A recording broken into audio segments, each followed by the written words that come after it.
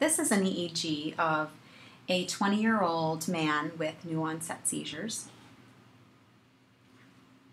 So we're looking at a double banana montage with left and right parasagittal chains over left and right temporal. And the first thing we want to look at, as usual, is the posterior dominant rhythm. Here it looks like it's about 9 hertz in frequency.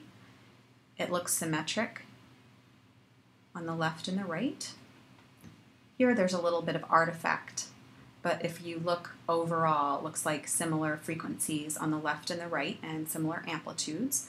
We see a nice frequency amplitude gradient here. It's well organized, and we need to look for reactivity to see if the background changes. And here's a nice example of reactivity. The eyes are closed, they open, and we see attenuation of the background. Now you can notice right away that there's a lot of eye movements here. These are just jerky horizontal eye movements. This is what REM sleep looks like. The eye movements in REM sleep look just like that.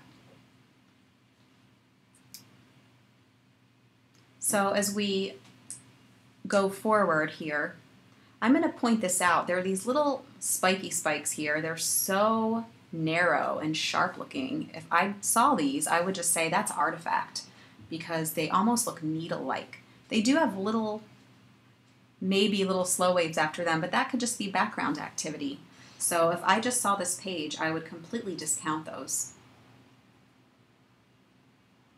What's interesting, though, is as we progress, we see them becoming higher amplitude with clear after-going slow waves. They're very narrow, but these are undoubtedly epileptiform spikes. And we can see more here. There's a little spike here, and we're seeing it in the parasagittal chains as well. Now we can change this to a,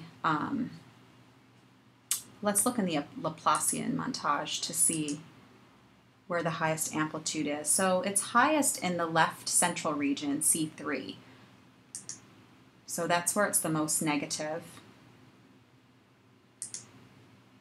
And that goes along with what we're seeing here. We're seeing a phase reversal between these two electrode chains. So the phase reversal is at C3. That's the area of highest negativity. And I explained phase reversals and what they mean and how to figure out the area of maximal negativity in a different video that went over left temporal epileptiform activity. So I have a feeling the patient may be hyperventilating here. Yes, he is. And I thought that because of this artifact here, it's the head moving as he's breathing. And also the background does look like it is getting a little bit slower, subtly, but there is a little bit of slowing here.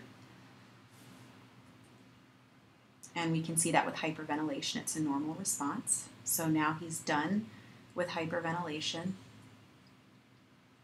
And let's just keep an eye on that left central region and see if we see anything else. There's another little needle spike there. Again, I would just think that was EMG artifact if that was all I saw.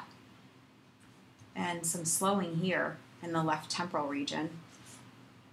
Again, there's focal slowing here on this page in the left hemisphere. So we're seeing it both in the left temporal and central region. So this is delta activity. And it's intermittent slowing. We're not seeing continuous slowing. So we can see drowsiness on this side of the page and then waking up here. Some more little subtle spikes in the left central region and more slowing on this page. So he's getting drowsy, and then we're seeing more spike activity there. And more on this page as well. So as I scroll through, you can just keep an eye on it and see if you see anything. And here's another good example on this page of some little spikes. And some focal slowing here.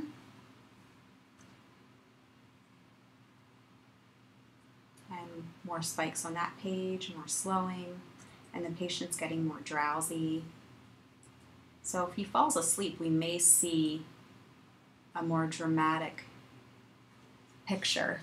And here, that's a nice discharge there. And again on this page.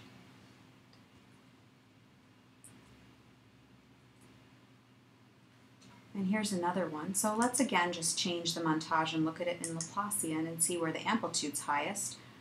It's both at C3, so that's the left central, and then also FZ, that's frontocentral. So it really seems to be coming from the vertex area, or maybe left frontocentral.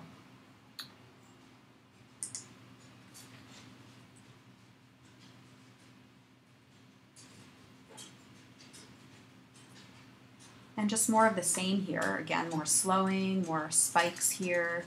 And this is photic stimulation.